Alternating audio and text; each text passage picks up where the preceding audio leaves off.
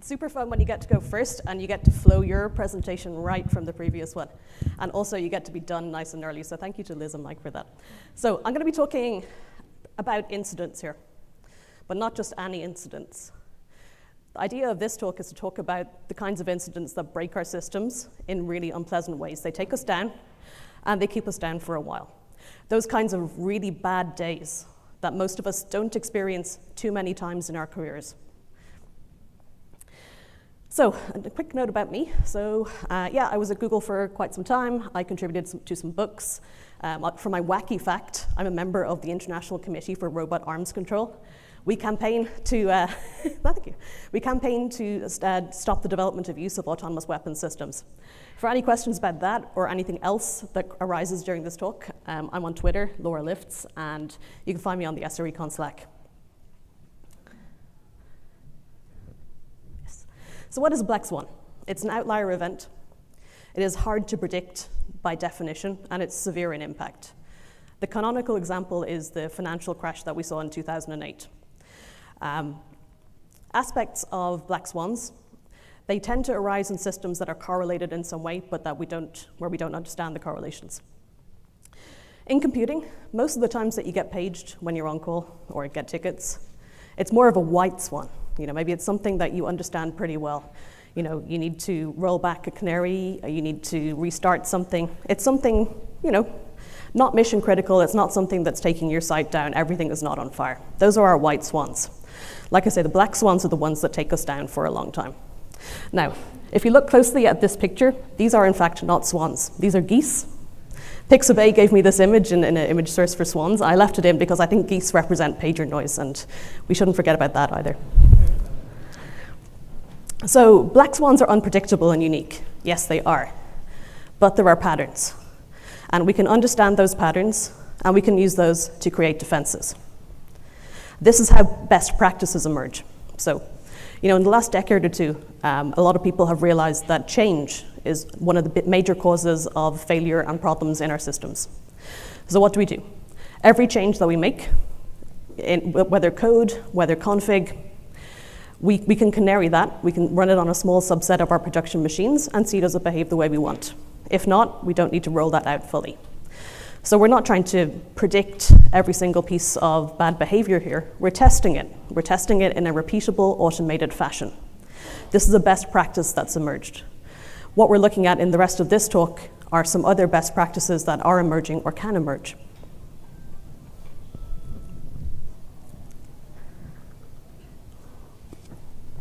So first a note, I'm going to talk about a bunch of different incidents that have happened to other people's companies. This is a little bit rude, but it's also how we learn. Before I go on, I just want to say all of the organizations who I discuss here, I'm not throwing shade. My greatest respect goes out to those who talk about their production incidents and put them out there for the rest of us to learn from. This is a really good engineering practice, and I thank all of the organizations. All of us have got black swans, by the way, in our systems. Every single one of us. It's just not all of our organizations are brave enough to talk about it.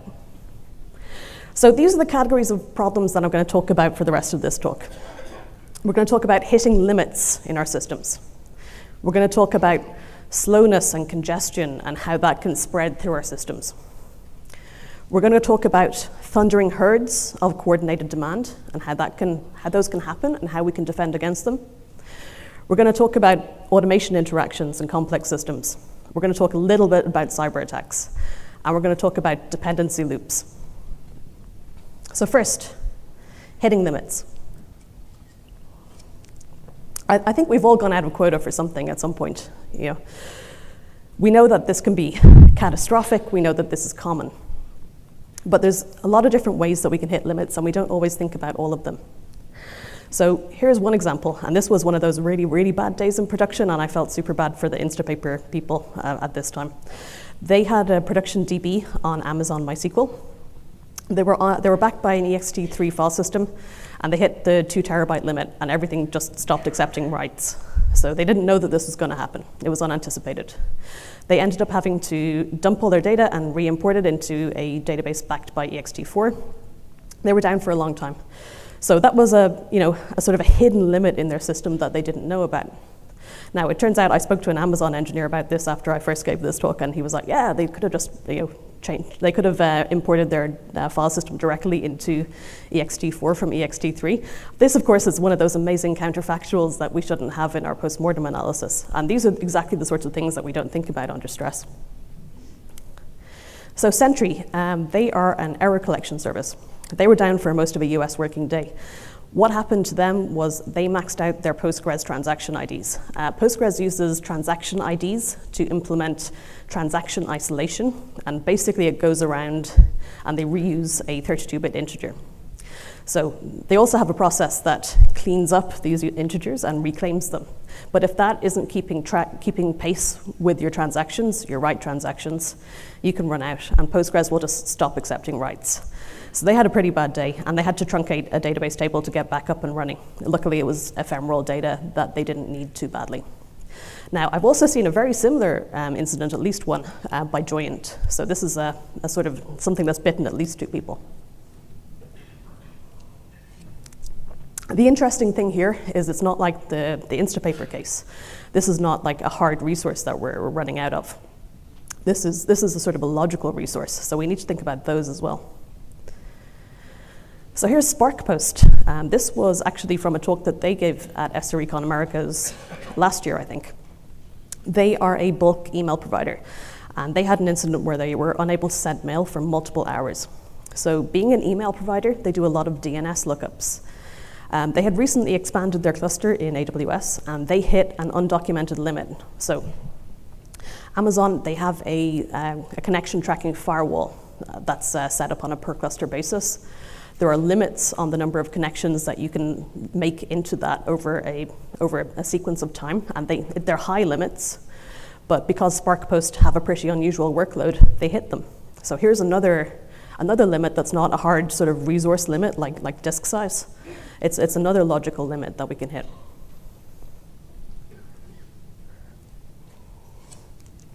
Here's Foursquare.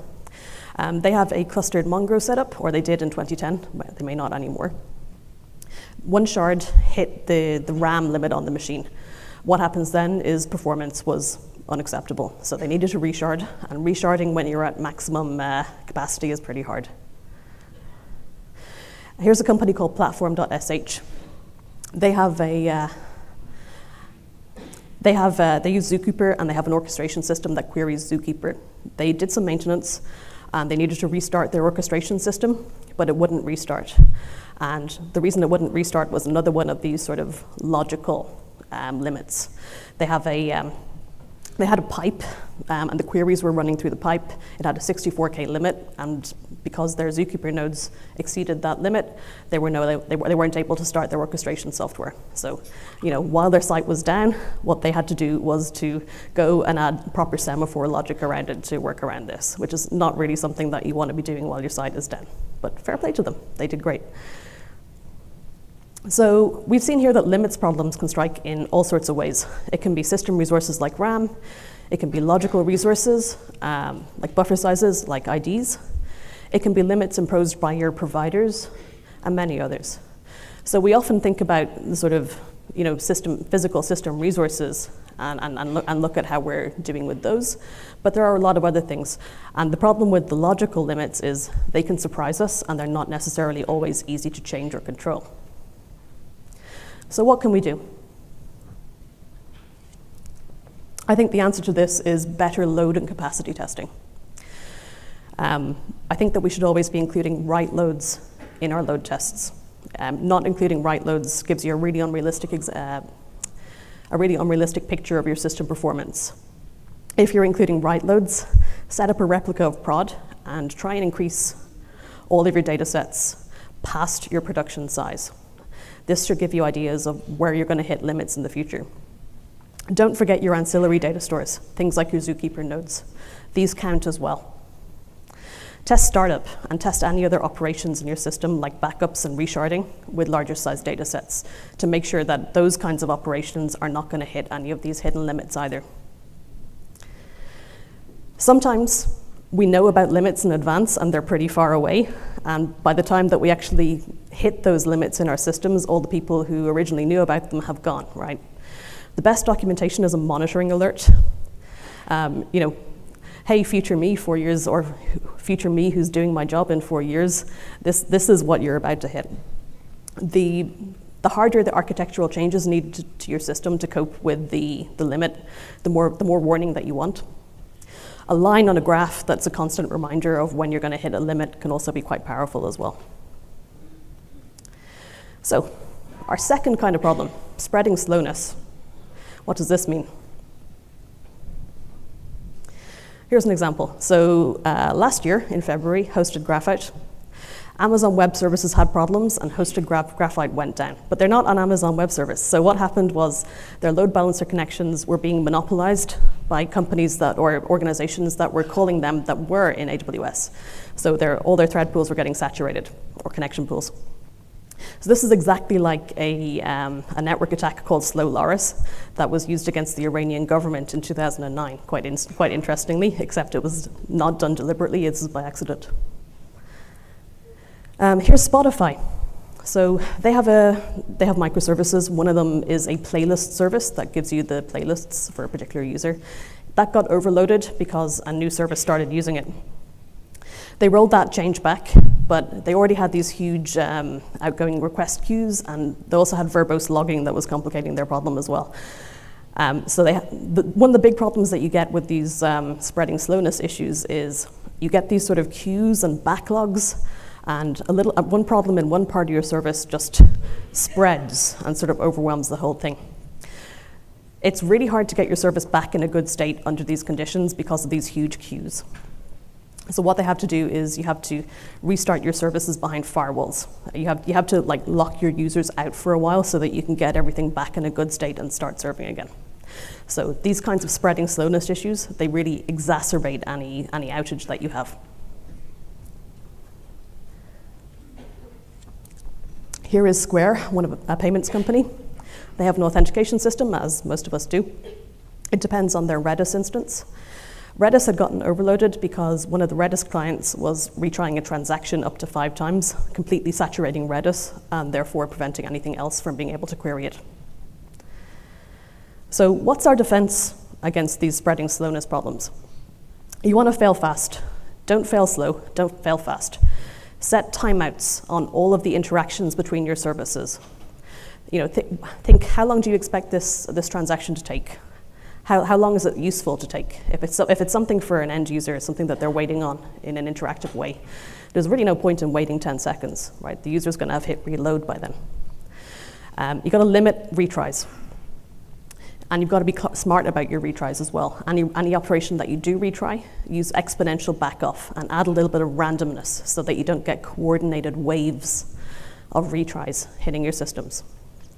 The circuit breaker pattern is quite useful here as well. This shares information across all of the processes running on a single client. So instead of having to, have each thread in your software realize that your auth service is down and limit the retries, you just need to see that across a certain number of times across all your threads, and then the circuit breaker can kick in. Fundamentally, what all of these problems are is some resource in your system is getting saturated. And fixing these problems tend to be a matter of figuring out what's saturated and where, and then unwinding all the damage that's done through your system. So it's very useful when you're creating your monitoring dashboards to think about saturation, utilization, and errors. So make these first-class citizens in your dashboards when you're designing them. It's the quickest way to identify these kinds of bottlenecks and issues.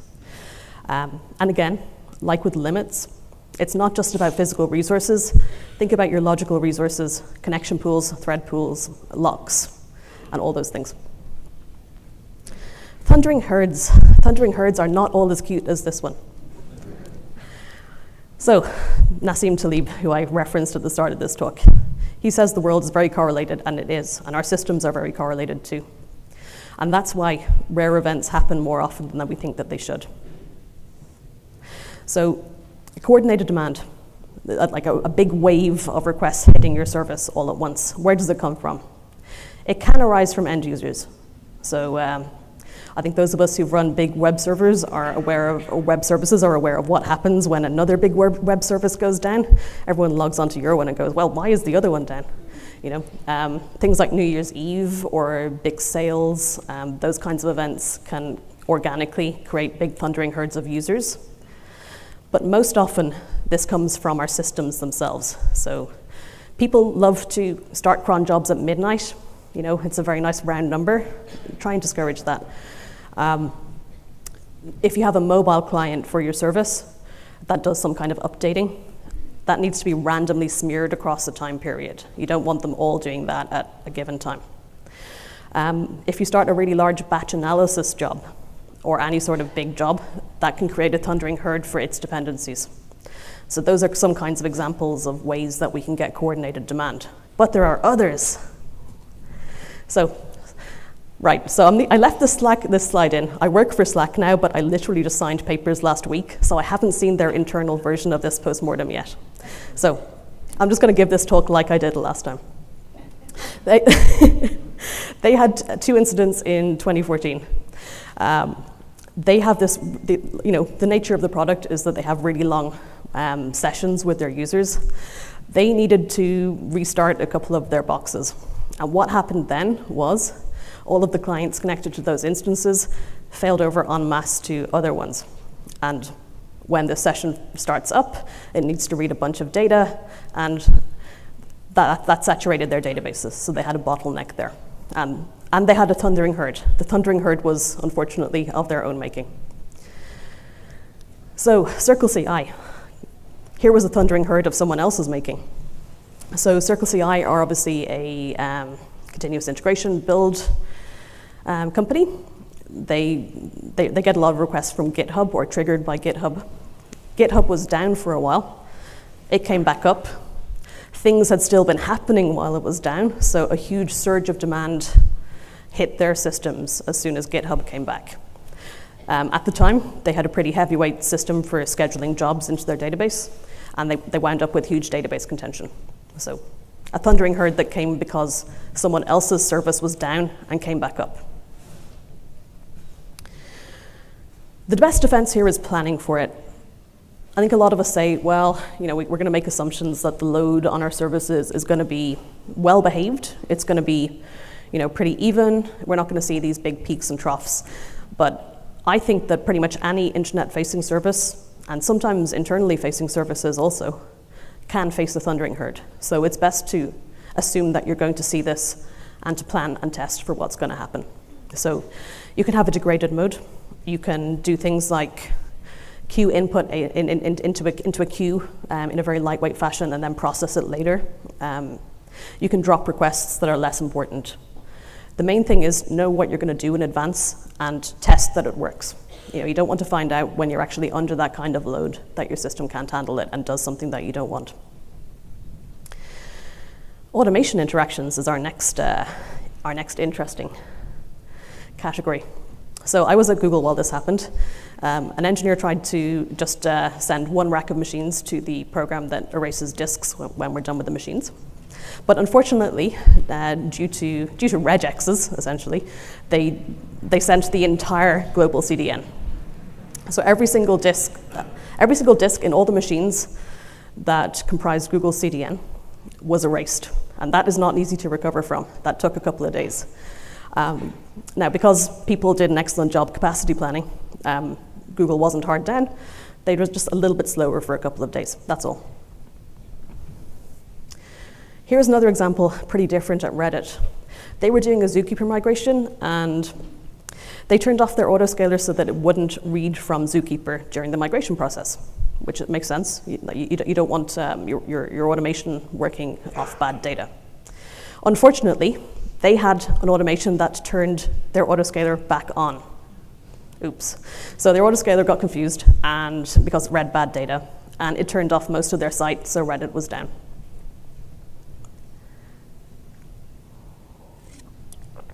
These kinds of automation systems, I mean, like most of our systems generally, they're complex systems. Complex systems here mean multiple interesting parts, system state, and feedback loops. We can't predict how these things are going to work. They're inherently hazardous, like the very smart Richard Cook says. The speaker after me is going to be talking more about complex systems. They're fascinating. But our automation systems, they interact with our systems, they interact potentially with humans, they're interacting with a lot of stuff, and things can go wrong.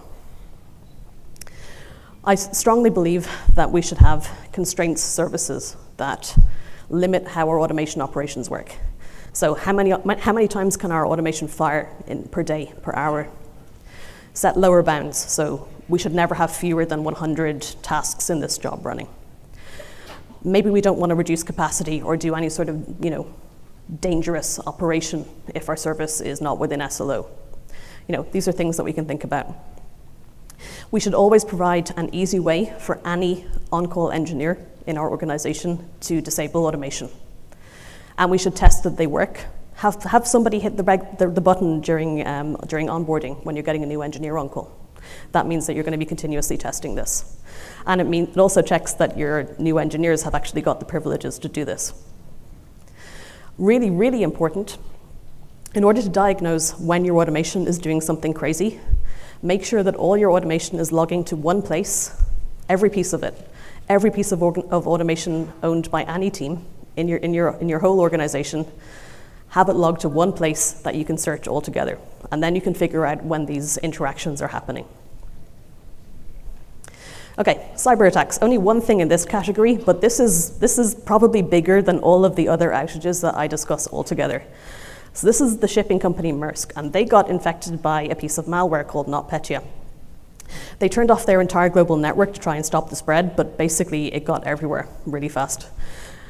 This means that they couldn't unload ships or take bookings. They lost, as a company, they lost 300 million, but there was a whole bunch of other companies that lost a lot of money because they couldn't ship their produce. There was large companies that shut down production for several days or weeks because they weren't able to ship the things that they were producing. So the overall cost of this was billions. The problem that they had one piece of accounting software in one of their corp offices that manages to infect their entire global network. So it's pretty important, and this is something that we can help with as SREs because we understand, hopefully, how requests and how things flow through our systems. We can contribute to helping to segment off parts of our networks from each other.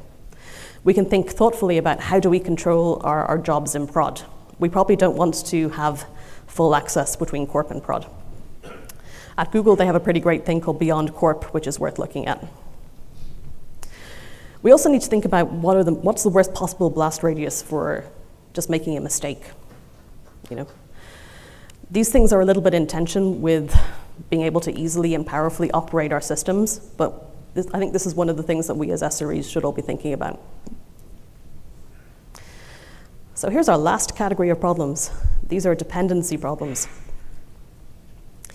So ask yourself this question. Do you know that you can start up your entire service from scratch with nothing running already? This is quite hard, and it's pretty rare for any of us to do this. The reason that this is important is because sometimes you will have a simultaneous reboot of everything, and then you have to do this. And that's quite a bad time to notice that you have these kinds of circular dependencies. So your storage infrastructure depends on your monitoring to decide where to start up its shards or something, and that depends on your storage being up. Bad. So I should say, by the way, a lot of this comes from work that Tanya has done, and she has written, she's here in the front row, and there's a great ACMQ article by her, which is in the links, which is at the end of the slide deck. So GitHub had an outage that was caused by 25% of their main data center rebooting. Some of the machines didn't come back, and it was enough to make their Redis cluster unhealthy. Now, they had intended Redis to be a soft dependency for the rest of their systems. They intended to be able to operate without Redis. But as so often happens, a soft dependency became a hard dependency, and they were not able to start up until they had rebuilt their entire Redis cluster. Here's another example from Trello. So Trello keep the resources for their front-end web app in S3. They also have an API service for their mobile client. That should have been unaffected, but actually it wasn't, because they put a check in their mobile API, in their API service, to check that their front end was up. It didn't need to be up, but they had that check anyway, so they exacerbated their outage with this check. So the defense against this is layering and testing. You'll notice I talk quite a lot about testing here. You want to layer your infrastructure. What's the bottom layer? What's the next layer up? You should only have dependencies down the stack and not up. This prevents loops. You should regularly test. How long does it take to bring everything up with a full set of data? Is that actually acceptable as well? How long would you be down if everything had a coordinated reboot? Think about soft dependencies. Soft dependencies can very often become hard dependencies unless you're constantly testing. So if you're planning to have a soft dependency, plan for a way to constantly test that it's a soft dependency and not a hard dependency. So this wasn't an exhaustive list. I can think of a lot of other things that can take our systems down in nasty ways. The point of this list is it's a list of things that I think we can do something about. It's a list of things that I think are best practices or emerging best practices for us in our industry. There are other defensive strategies. So chaos engineering, fuzz testing, and disaster testing drills are all excellent ways to ensure that our systems are behaving the way that we expect them to, the way we want them to. Having a good incident management process. So many of us use ones that are based on FEMA's incident management system. Practice using it all the time for anything that's a non-trivial incident. Any on-caller should be able to summon help. You know, if I need to get hold of my VP of engineering to make some critical decision or pay for something during incident response, or just to get another bunch of hands on deck, I should know how to do that. So it's great to have a pager alias for like a higher level cross-functional incident response team. Communication. It's great to have you need to have a way of communicating during an incident that does not rely on your own infrastructure. There are lots of ways that your entire corporate network can go down. Your cloud provider can go down. So have a backup that doesn't share any of your infrastructure dependencies. You can have an IRC system that's installed somewhere else. You can have a phone bridge, although ask your phone bridge provider whether or not they might be using the same infrastructure as your cloud provider. Make sure people, especially key technical people and executives, know how to get on there. So maybe a laminated wallet card. It's simple, but it works. And practice. Practice, practice. If you do annual dirt testing, it's a great time to practice a lot of the things that I've mentioned here. Prioritization and budgets. So it's become common practice in SRE these days to think about error budgets and sort of base a lot of our work on those. If we're within error budget, then everything is good. If we're within SLO, everything is good. But looking at our error budget over the past several months or years, it doesn't really tell us about our risk in terms of these black swan incidents. Any one of these happening once can blow your error budget for the decade, maybe the century. So it's good to prioritize. You shouldn't forget about these kinds of issues in your prioritization. You know, budget some time for these risky things. Psychology. It's hard to be on call for these kinds of major incidents. So, you know, if you're a manager or a tech lead and your team has been dealing with this, you know, think about getting someone to take the last bit of time of someone's on-call shift. If they make sure people have a chance to go home and sleep and eat. You know, try not to have people staying awake for 48 hours dealing with major incidents. That's part of your planning too. So, further reading, I think everyone in this industry should read Release It by Michael T. Nygaard, and I don't think everyone has. It's a great book. I've been recommending it for years.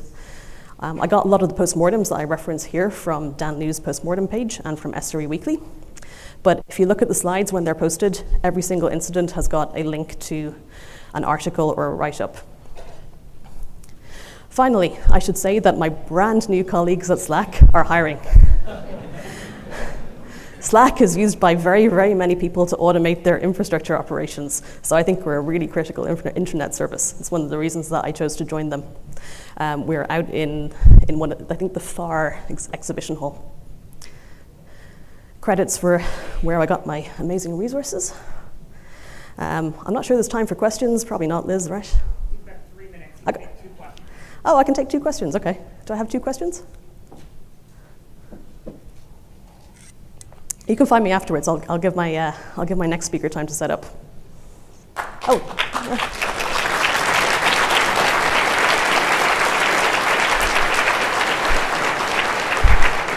Oh, I had one question? I was just going to say... Microphone. Yeah.